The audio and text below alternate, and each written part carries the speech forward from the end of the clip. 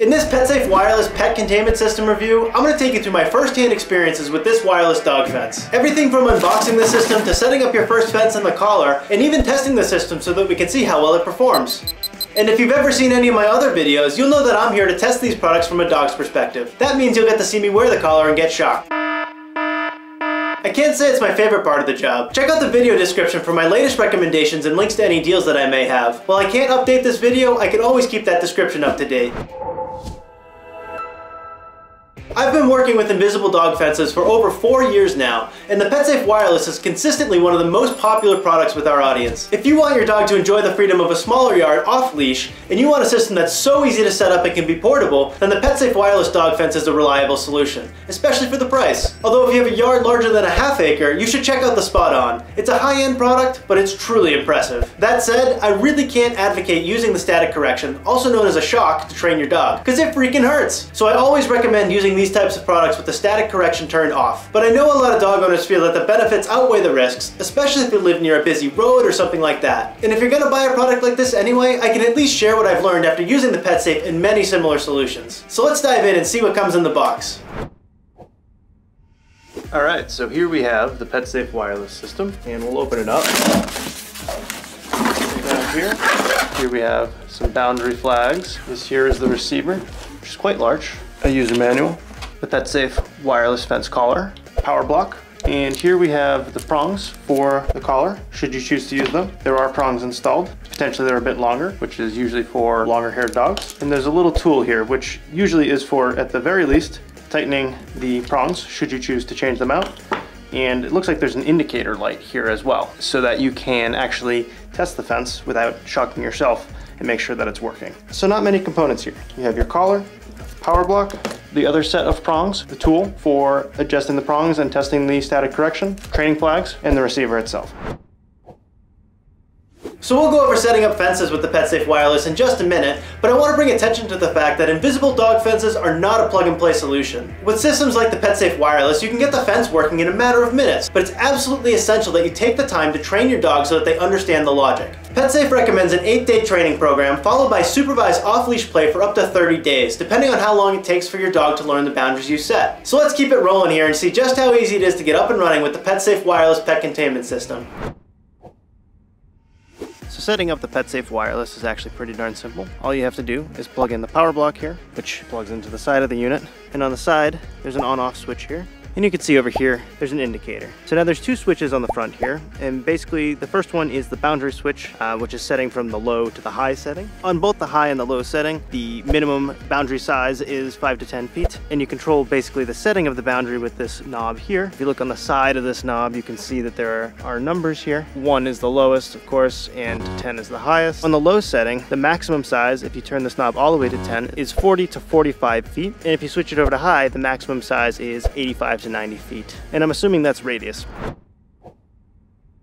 The PetSafe Wireless allows you to set up boundaries as small as 5 to 10 feet from the receiver to as much as 85 to 90 feet from the receiver in all directions. And actually setting up the fence is really easy too. PetSafe recommends 2 methods. The first requires 2 people. One person controls the transmitter with the boundary control dial set at a maximum setting of 8. The other person takes the collar and walks to where you'd like the boundary to be set. Make sure your hands aren't over the prongs or you'll get shocked like me. The person on the transmitter slowly dials the control down until the collar starts to beep, and you're good to go. The second method requires only one person. Using the chart in the product manual, set the boundary switch and the dial to a setting that's right about where you want the boundary to be. Then hold the static tester to the collar prongs and walk towards the boundary until the collar beeps and the tester lights up. If the distance is too short or too far, return to the transmitter and tweak the settings, then test the boundaries again. Repeat the process until the boundary is set just as you'd like it. I took a bit of a shortcut for the purposes of my testing, so check out the manual for details on getting the optimal settings, but let's see it in action. So now PetSafe does give a couple of methods for setting the size of their fence in their manual. Basically how I would do it, considering the situation I'm in by myself, is turn the boundary control all the way up. So I'm moving it to 10 here. 8 rather, I guess the maximum number is 8 rather than 10, sorry. Basically now, take the collar and put it where you want the edge of the fence to be. Now again, this may not be exactly what they tell you to do in their manual, but this is what I'm doing here. So I'm gonna put it there and come back here to the receiver. And now what you can do is slowly reduce the boundary control and listen for that collar over there.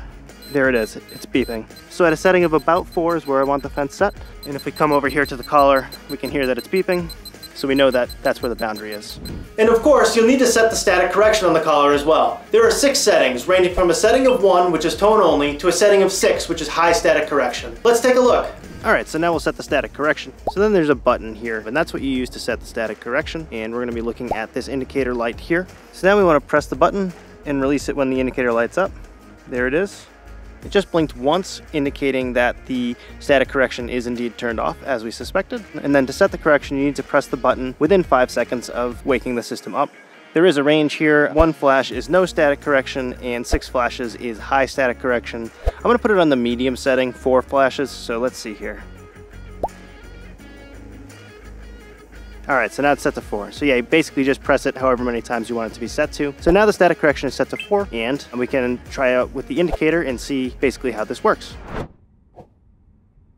So just like that, you should be good to go. I'll show you how the fence performs in testing later in this video, but before we do that, I wanted to talk a bit more about how the PetSafe Wireless works and what it has to offer. So how the PetSafe Wireless works is that the boundary zone is a 2 to 3 foot wide area along the boundary that you set. Once the collar is outside the safe area and in that boundary zone, it'll give a couple of quick warning beeps, then proceed to issuing that static correction if it's turned on, while beeping at a faster rate. The correction will continue anywhere past the boundary zone, but it does have a safety shut off after 30 seconds if your pet doesn't return to the safe zone. Now, some of the best benefits of the PetSafe Wireless are, number 1, its ease of installation. As you've already seen, you can truly get up and running with the PetSafe Wireless in a matter of minutes. No need to bury wires like with in-ground fences, which can be very time consuming, and no need to even be connecting wires to a circuit board for that matter. And number 2, along similar lines would be the portability. You can take this anywhere you get AC power, so even on a road trip in an RV through the gorgeous national parks or something like that, as long as you even have a converter, you're good to go. You can also use unlimited collars with the system, so if you have multiple dogs, you can just buy another collar for about $145 at the time I'm filming, and the system will work for them too. On the flip side, let's look at the drawbacks. I think the biggest one is the boundary shape. As with most wireless dog fences, GPS fences excluded, you're stuck with a circular boundary centered on the base station. And depending on where you mount the receiver and the shape of your yard, that can be limiting for sure. Wireless dog fences are also susceptible to interference, so if there are any large metal objects in the fence you set up, like a metal roof or debris from a SpaceX Starship launch for example, that can cause the collar to lose signal and issue correction when it shouldn't. Conversely, if your neighbor has an in-ground dog fence and you're trying to put your wireless fence boundary right next to theirs, the in-ground dog fence can cause interference that will lead to the collar not sending alerts when it's in the wireless boundary zone. Next thing you know, they'll be on the prowl like the pups from Homeward Bound, so that's also something to keep in mind. And then there are the batteries this system uses, which are RFA67 batteries. They do help keep the system waterproof, and PetSafe says they last for 1 to 2 months, but they're definitely specific batteries that you're probably not going to use for anything else. And while there are a number of retailers you can find them from, they're not carried everywhere. And last, this may be a pro or a con, but the fence really only covers up to a ½ acre, so that's something else to keep in mind.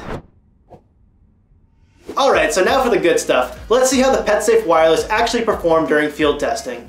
Okay, so I have the boundary set to setting 3 on low, so that should be about 15 to 20 feet from the transmitter. We should hit the boundary of the fence, and let's just walk and see how the collar responds here. Alright, so there it's picking up the boundary, and it seems like there's no real alert or anything like that. It just sort of starts signaling that you're at the boundary. Let me back up here and just see how it responds as I come back in the fence. We've backed up and we're safe, and we'll try approaching the boundary one more time. So it seems to be fairly consistent with where the boundary starts. So let's back up into safety here. Okay, we're good. Alright, so let's go ahead and turn on the static correction and see how this works. And we'll use the static correction tester to actually see that indicator light come on when the collar starts issuing static correction. Alright, so now I have the static correction indicator touching the prongs here, and basically what should happen is we should see this area right in the center here light up when the static correction is issued. Basically I'm gonna hold the tester on the prongs here and walk away from the transmitter. Now we're at the boundary, so now I'm backing up and we're safe in the boundary. I'm gonna do that again and zoom right up in on that indicator so we can hopefully see a little bit better. Walking forward towards the boundary. You can see that yes, right away the static correction is being issued as soon as you cross that boundary line. So no warning for your dog, just the static correction.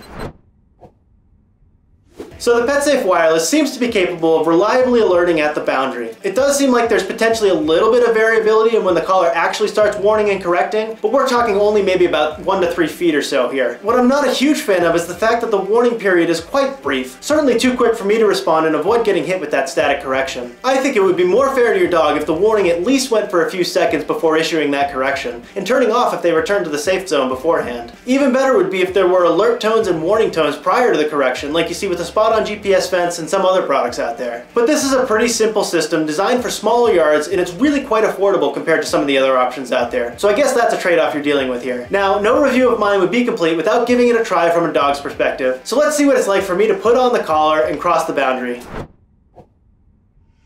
Alrighty, here goes nothing.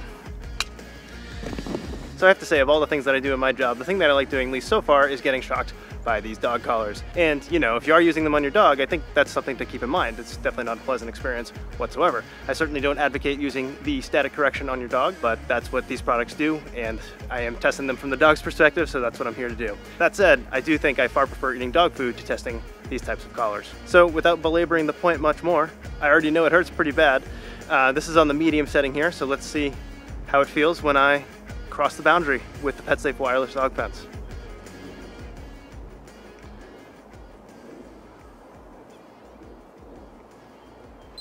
Oh, there it is. Oh, yep, oh, yep. Yeah, that's pretty strong. That's definitely stronger than some of the others I've had. That's just the medium setting. Should I try it one more time just to be fun? No, I think I might be good on that. Let's go ahead and say that the medium strength on that is plenty strong.